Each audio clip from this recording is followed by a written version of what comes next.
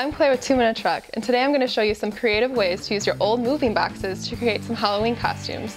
The first one I'm going to show you is the Barbie box. For the Barbie box, you'll need a ruler, a pencil, a box cutter, a printout of the Barbie logo, and a printout of the Mattel logo. You will also use a dish pack for kids. If you're going to be using this costume for someone older, then we recommend the wardrobe box. It's a perfect size. The first step in creating your Barbie box is to flip the dish pack on its side. I recommend that you have the bottom taped because it just creates a better platform to draw on. You'll then take your ruler, your pencil, and start drawing about 2 inches from the outside.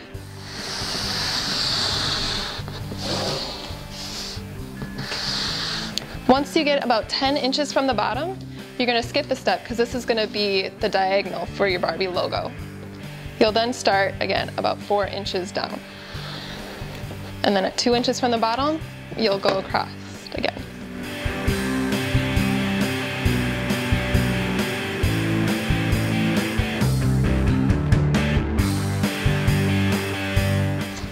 At the bottom, we're going to create a die cut here so that we have the diagonal for the Barbie logo.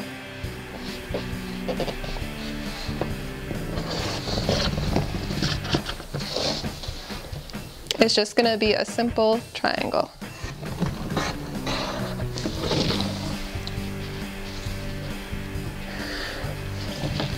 Also then, at the top, you'll take your logo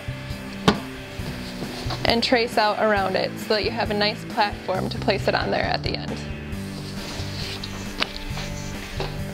Once you're done cutting out your outline, your box will look something like this. You'll then want to take and cut off the bottom flaps of the box.